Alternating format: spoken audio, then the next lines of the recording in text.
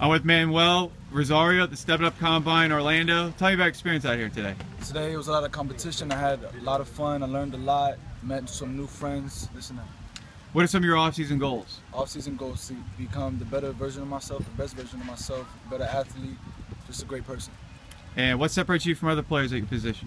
I'm myself. This is who I am. I don't try to be nobody else. Be the best of me, and that's it.